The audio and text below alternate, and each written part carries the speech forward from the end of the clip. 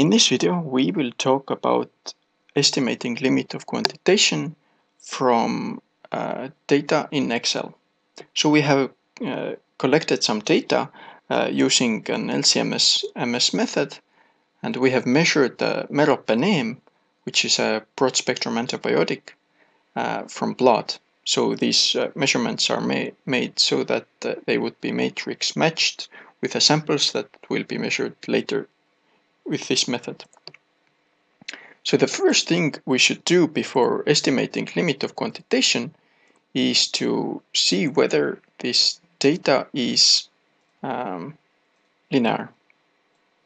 At first, we can plot the calibration graph and see, estimated from there, whether this data is linear. So we can see that the data points are quite close to the trend line here. So we might presume that the data is linear, but just in case, let's use the absolute residuals too. So to calculate the absolute residuals, let's first use the linest function to calculate some of the parameters of this calibration function.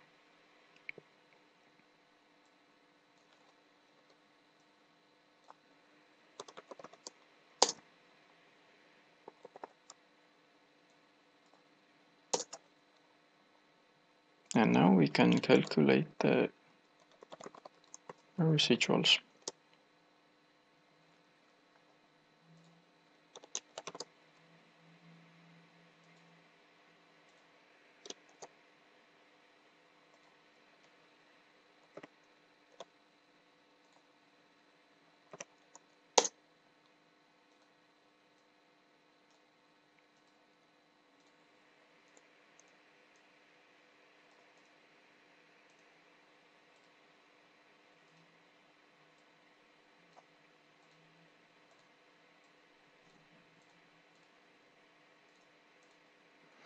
So from this plot, we can see that this data most probably isn't linear, because we can see that this there's a curve occurring here.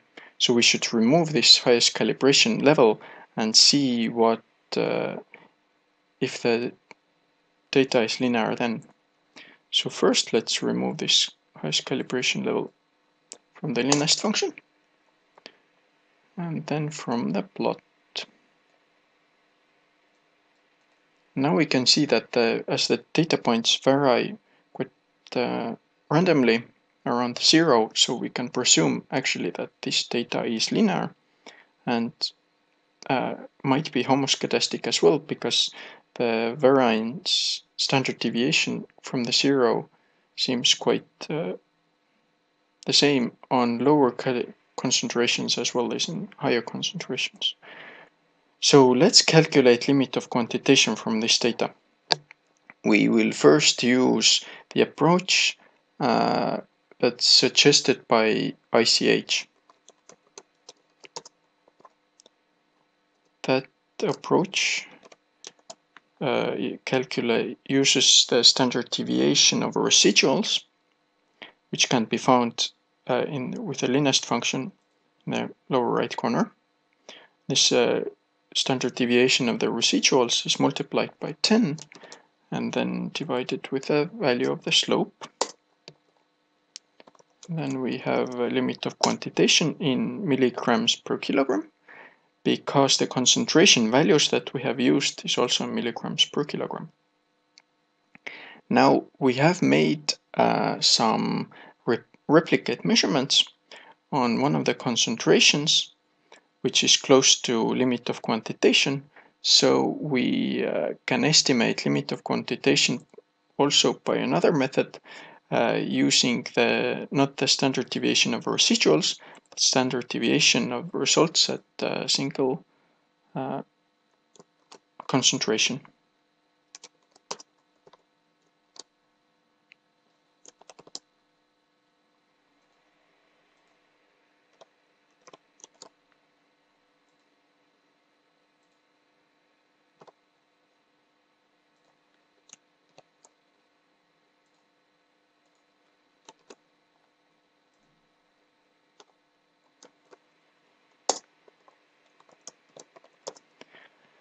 So we can see that the second approach does give quite a higher limit of quantitation value.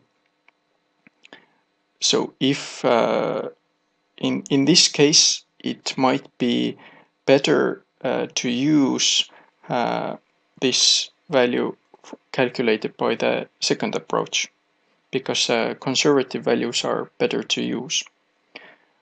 However, in this example, let's assume that we have to follow the guidelines, ICH guideline, because that's demanded from our laboratory. So you can notice here that actually this data is collected on first day, and we have actually measured made these measurements also on separate days, 5 different days. I have already found the linear ranges here and calculated the limit of quantitation for each day. And we can add now the first day here as well.